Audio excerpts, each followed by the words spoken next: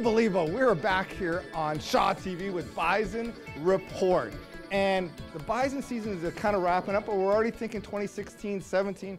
Talking Bison basketball with Michele Hynes and Kirby Schepp, both head coaches of the men's and women's basketball program. Talk about a big day here at Smitty's to announce sort of the future for Bison basketball. Yeah, two recruits, one local, so Lana from Miles Mac and Taylor from St. Mary's in Hamilton. It's pretty exciting. They're both very consistent players, and we're looking forward to them contributing to us to our team right away next year. So, yeah, big day.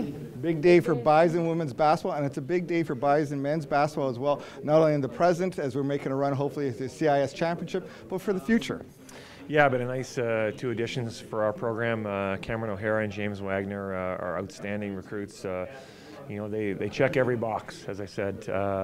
You know, they're outstanding student athletes, but they also are great in the classroom and really high character young men, and exactly the type of people that we've trying to be building our program around, and we're going to continue to build our program around in the future. Well, it's exciting news for Bison basketball today and for the future. All the best to Michele Hynes and Kirby Schepp for that here. And on to my right here, I have talking to this man who will not be a Manitoba Bison much longer, but it's a big day for him as he has Pro Day coming up in middle of March. David Onyemata, how are you doing, sir? Pretty good, you?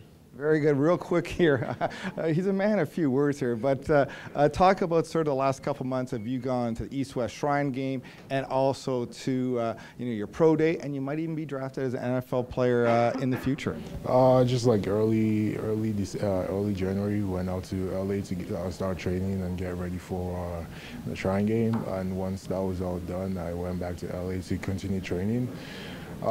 Did that for like 2 months, I would say. Once that was all done, came back here in Winnipeg, I think, was it last week or so? So it's just been about that, and just right now, just getting ready for the Pro Day on Monday. So just working out, still staying fit, just to kind of show teams what I have to offer and all that, so pretty pumped for that. We are pretty pumped for that as well. David Onyemata, all the best out there. We'll hopefully see you in an NFL jersey down the road here. And all the details, as always, on Bison Sports for this year and the upcoming year in 2016-17 on gobisons.ca. And you're watching Bison Report on Shaw TV.